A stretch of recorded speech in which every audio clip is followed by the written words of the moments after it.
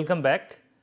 In this lecture, I will discuss about chain dimensions of polymer molecules, and these are the topics I plan to cover in this particular lecture. Now, we are starting polymer characterization now onwards, and let me give you an overview of polymer characterization.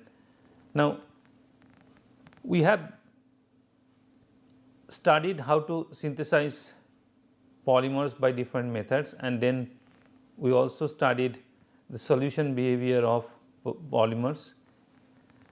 Now, we need to understand the nature of the polymers what we have synthesized. For that, we need mainly two types of characterization. One is characterization of physical structure, which means we need to find out the chain dimension, molecular weight of the polymers, and chain shape and skeletal structure or the architecture of the polymer chains. We also need to chemically identify the polymers, what is basically we have synthesized. For that, we need to identify the repeat units and if possible the end groups of the polymer. We need to find out the microstructure in case of homopolymer. For example, if you talk about tacticity, whether we have syndiatactic or isotactic type polymerization, we need to find out the microstructure for homopolymer. For a copolymer, we need to find out the chemical composition of the copolymer, what is the weight fraction or mole fraction of the different repeating units in this copolymer, and also what is the nature of the copolymer, whether it is alternating, random or block copolymer. So, basically we need to find out the sequence distribution of different repeat units in the copolymer. If we can do all sort of these characterization, then we can satisfactorily characterize the new polymer. Let us focus on chain dimension, and let us consider the simplest molecule, polyethylene, which can be written by this way, CH2 CH2 and so on.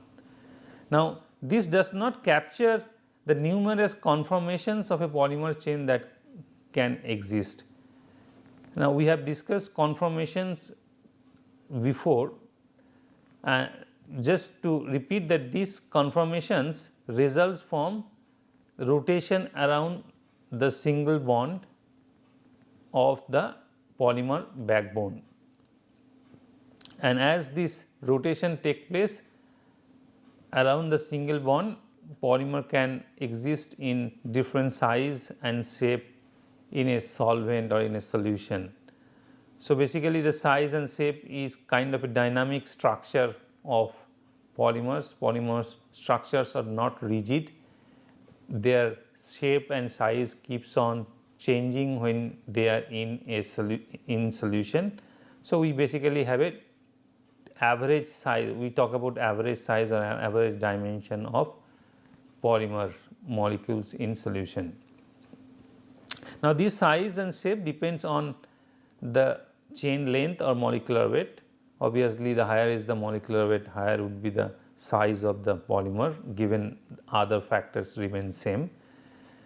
Chemical structure, if the chain stiffness increases, that means that rotation around the single bond becomes more difficult, then the polymer becomes more stretched or more elongated, and it also depends on the molecular environment, which means polymer and polymer solvent interaction. As you can guess that if the polymer interacts with solvent favorably, then the polymer chain or polymer dimension will expand, because polymer wants to interact more and more solvent molecules.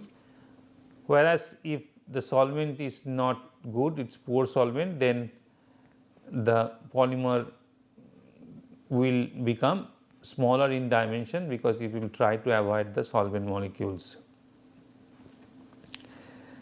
Now, we come back and just redefine or revisit these two terms, configuration and conformation.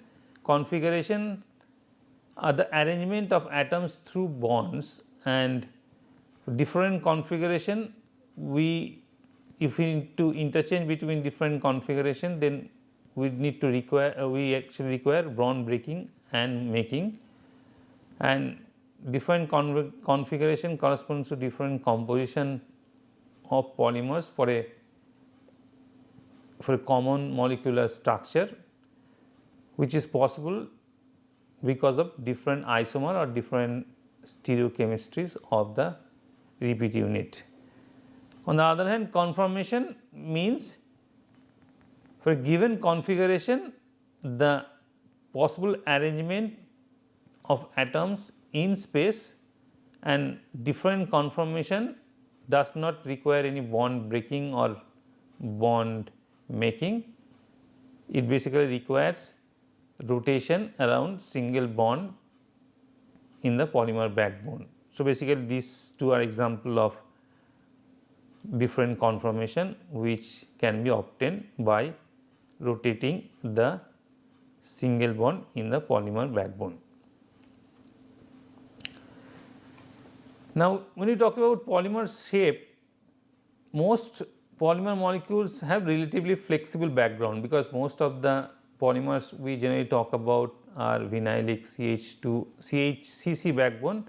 Even if they are heteroatoms, most of these bonds are single bond, and that is why rotation around this bond is feasible, and as a result the polymer chains tend to be highly coiled.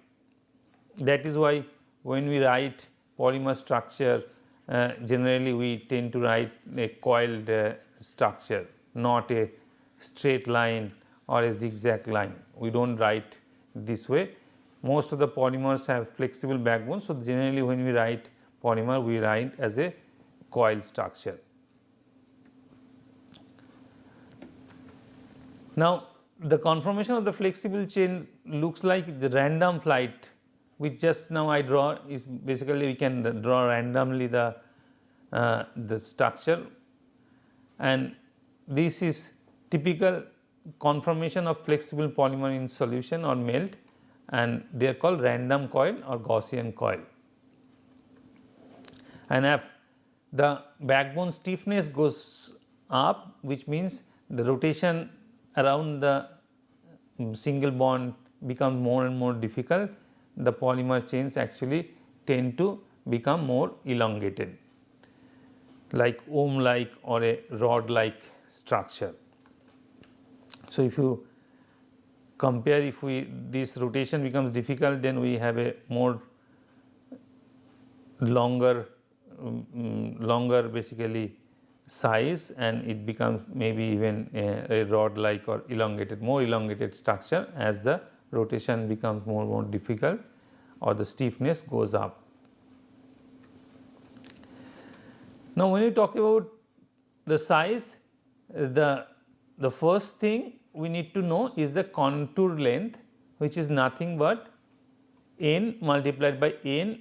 N is the number of bonds in the polymer backbone and L is the length of each bond. So, if I talk about a polyethylene molecule, then if we talk about 10,000 bonds in the backbone, so which is equals to n, then each carbon-carbon bond length will have 1.54 Armstrong. So, the contoured length would be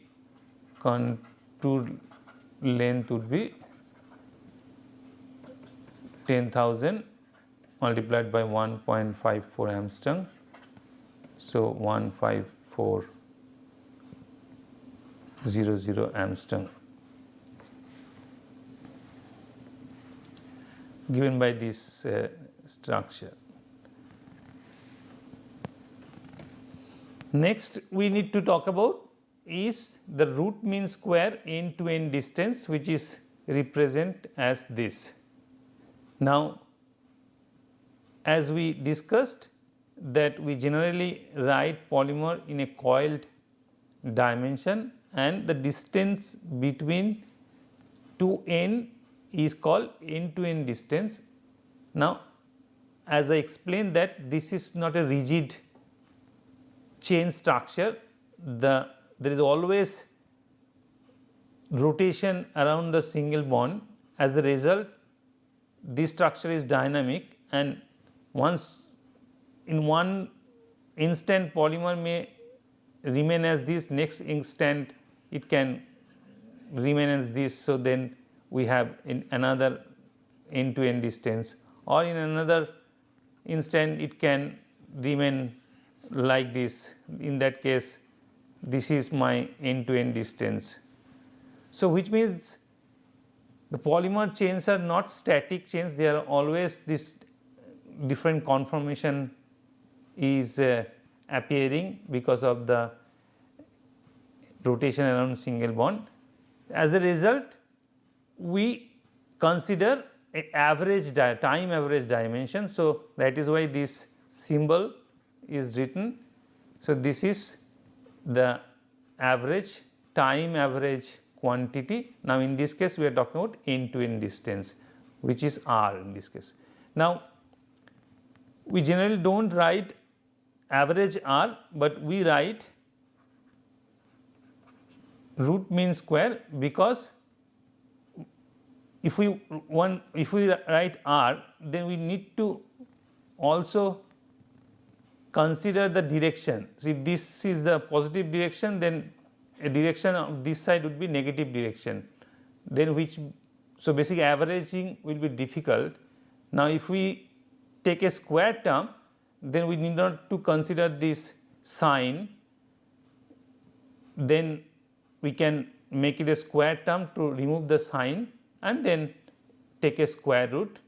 This is the standard practice we do when this end to end distance or other chain parameters are considered.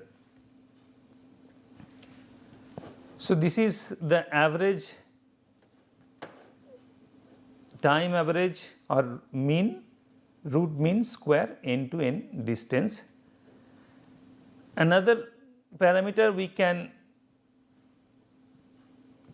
basically bring into what is called radius of gyration, and this is expressed by this symbol, which is radius of RMS or root mean square distance of the elements of the chains from center of gravity of the coil.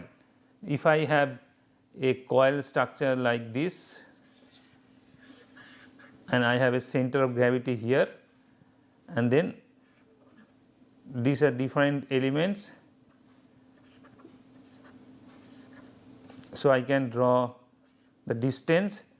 So, it is the root means square distance. So, basically if this individual distance are SI, this individual distance are SI, then make a square and then take a average and then take a root of that. So, that will give the radius of gyration, and this is expressed by this.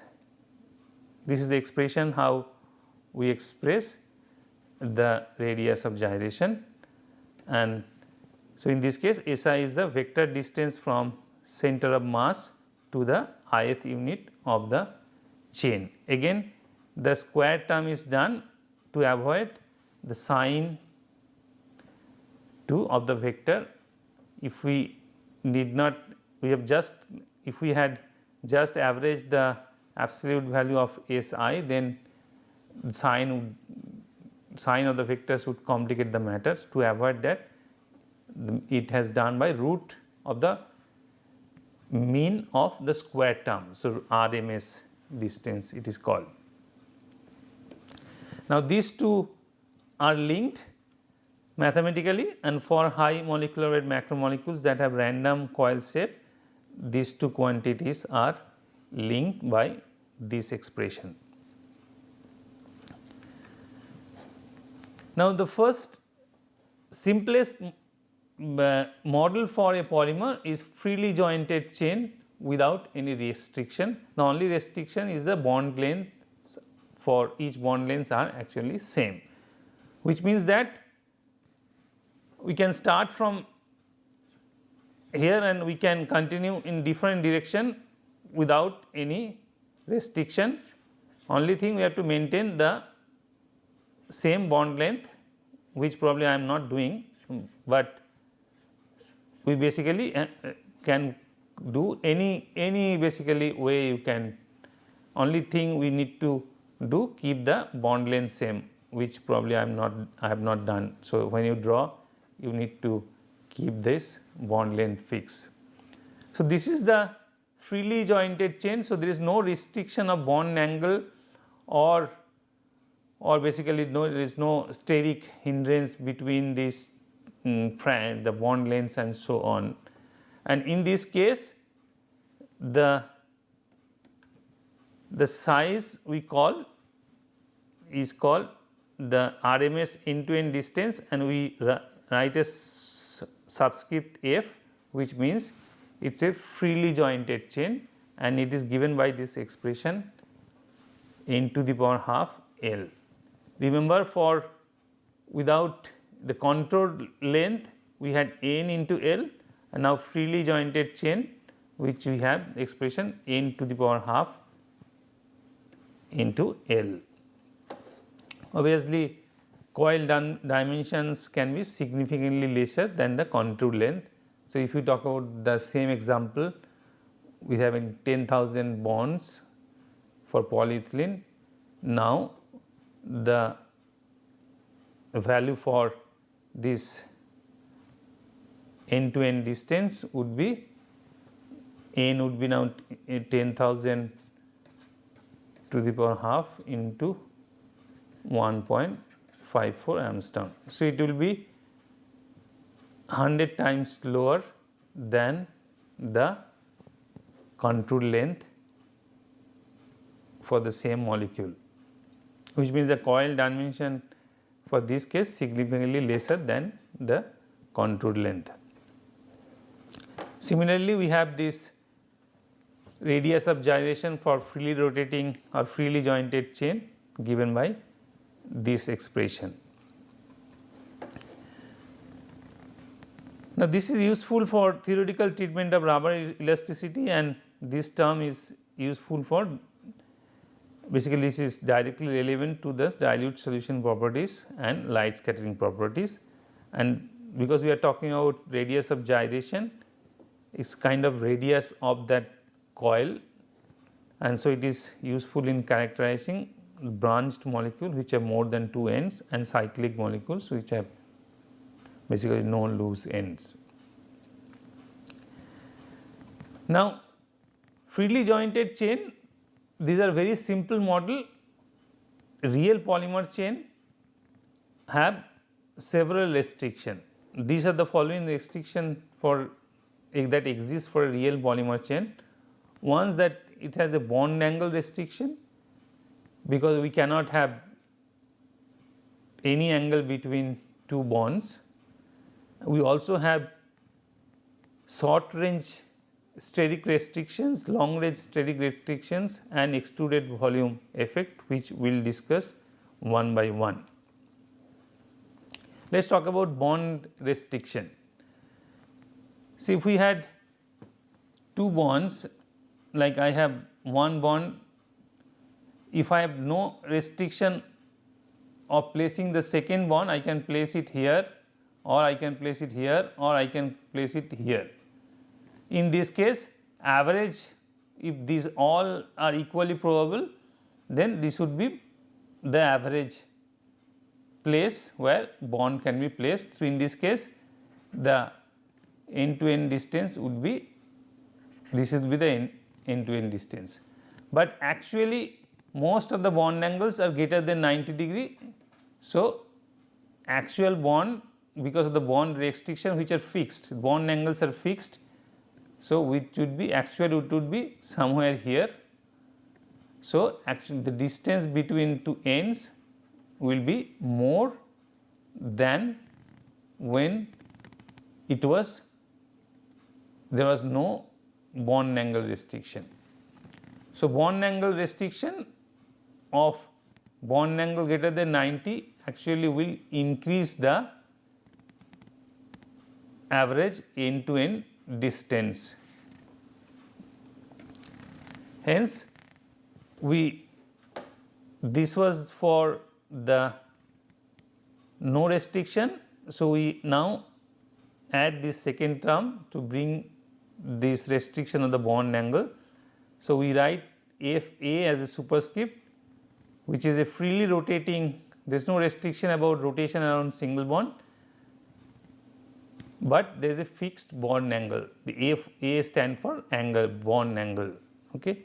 Now, usually bond angles are between this 90 degree to 180 degree, which means cos theta is -1 to 0, and for a tetrahedral carbon bond length, this is theta is 109.5 degree. Hence, this quantity is 1.4 times than the freely rotating polymer chain.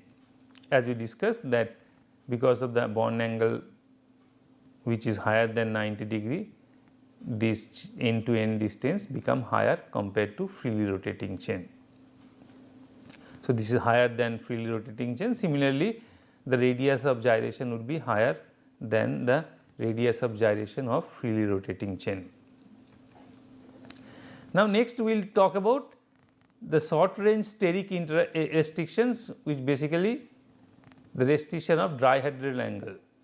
Let us talk about the simple system of N-butane, which structure is, we know, CH3, CH2, CH2, CH3. Now, we generally represent this simple molecule by two ways. We can represent by Sawhorst projection or Newman projection, and these are the methyl groups. So, when these methyl groups are in opposite direction as shown in these two projections, then we call it a trans, and corresponding dihedral angle is 0, and the C1 to C4 distance is 3.9 Armstrong. Now, if these two CH3 groups in the same direction as shown from this projection, then we call this is cis conformation, and dihedral angle is 180 degree in this particular case, and the C1 to C4, basically the distance between two ends, C1 to C4 end to end distance is lower in this case, 2.6 Armstrong. But as you can understand, or you can basically anticipate, that if these two methyl groups are in cis position, then there will be steric hindrance among these. So, this conformation is probably less likely than this conformation where these two CH3 groups are opposite to each other. So, the steric hindrance is not there, or steric hindrance is absent. Now, because of this rotation around this single bond, we can have many conformation, and there will be many values of end to end distance between C1 and C4 as we rotate around this single bond, and that is always happening.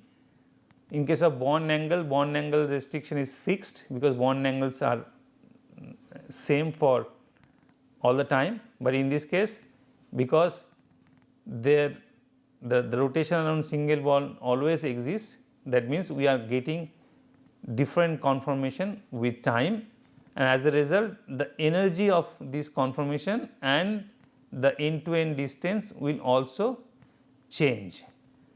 We can plot the potential energy, and from one end to another end, basically we are rotating from one end when the two methyl groups are overlapping with each other, then we rotate 360 degree to starting from -180 to +180, and when these two methyl groups are farthest apart, dihedral angle is 0, the potential energy is minimum, and there are other Gauss conformation and all these things that you have already studied in your first year chemistry courses. So, as you can see, this cis conformations have highest energy and the trans conformation has lowest energy.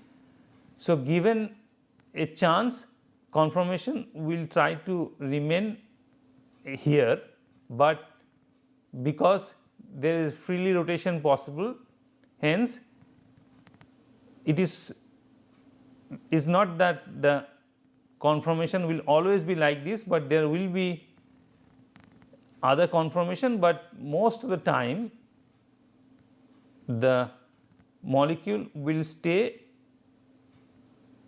in conformation which has lower energy.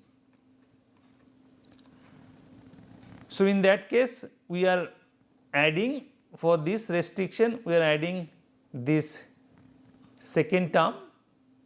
Now, if there is no restriction, then it was between 0 to 180, which means if there is no restriction, the average would have been 90 and cos 90 would have been 0. So, this term would be 1. So, if there was no hindrance, steric hindrance, which we call short range steric hindrance, it would have been 1, but because there are steric hindrance, phi will not be, this is time average.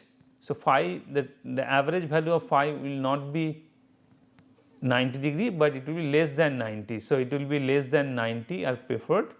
So, we will have this term which will be higher than 1.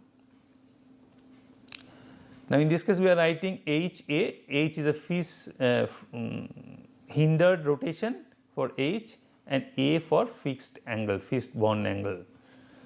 Now, this would be obviously higher than when there was no hindrance for rotation around single bond. So, this will be higher than this, as we discussed that the dihedron will be less than 90 degree.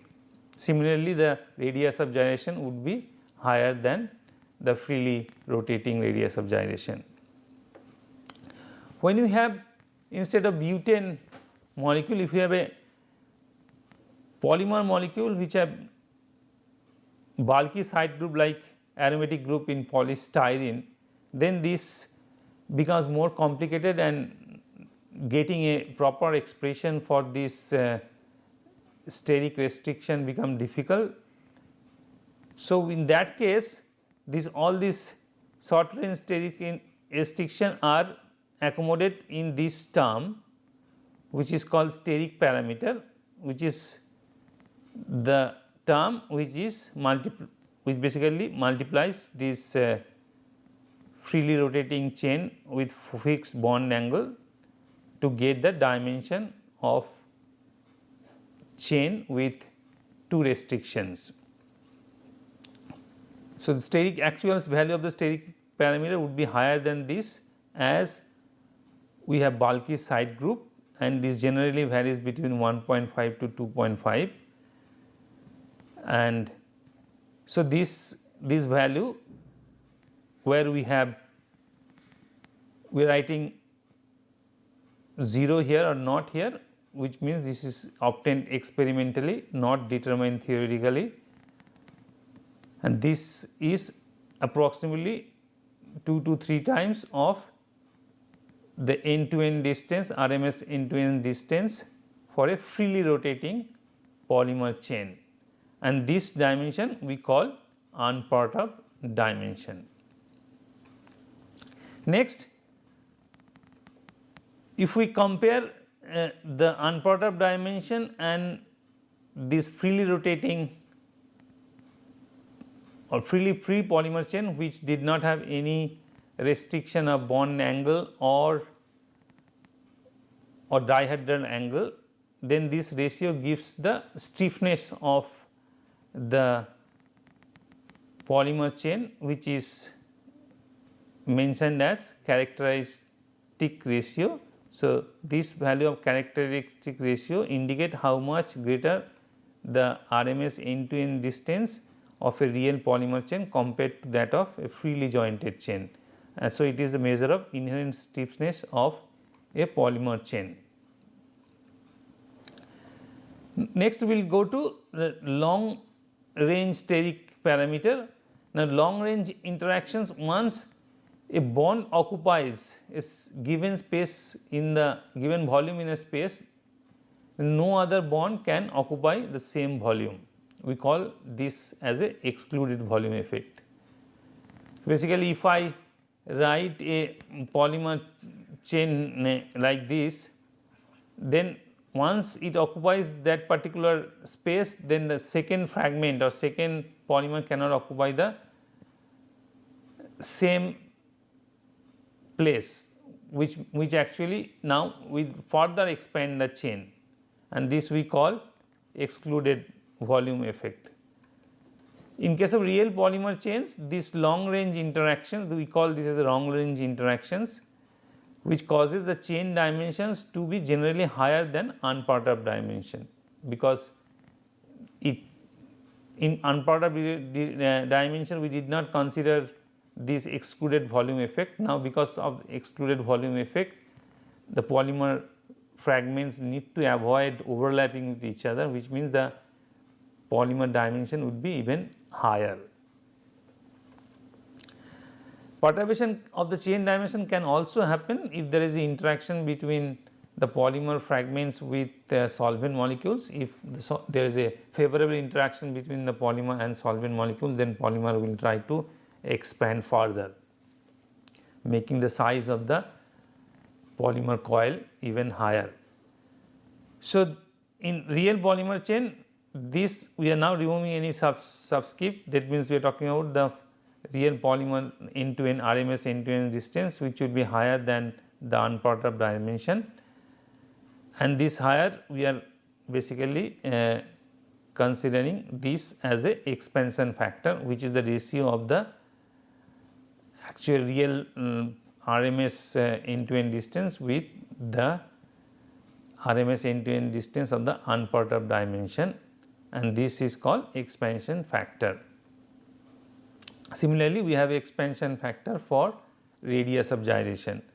Now, in case of theta solvent, if you can remember that theta solvent means as if the polymer segments are not linked with each other. So, this excluded volume effect does not come, and also there is no interaction, delta H mix is 0. So, there is no contact interaction between the polymer and solvent molecule. So, basically in case of theta solvent, the actual dimension becomes same as the dimension of the unperturbed dimension, which means the expansion value of the expansion factor becomes 1. And if we have a better solvent, good solvent, the expansion factor become more than 1. So, in polymer in dilute solution, generally this expansion factor is more than 1, and in good solvent we have chain expansion, poor solvent we have chain contraction. Theta solvent is exactly the chain contraction exactly compensate the excluded volume effect. We have alpha or expansion factor is equal to 1. So, we have the unperturbed dimension is same as the actual dimension, and this is true for pure amorphous polymer also. In case of polymer amorphous polymer also, the expansion factor for RMS end to end distance and the radius of gyration also 1. So, in summary, in case of chain dimension, if we have good solvent quality, then the polymer solvent will be miscible and we get a soluble polymer, and delta G mixing is negative and the chains are isolated.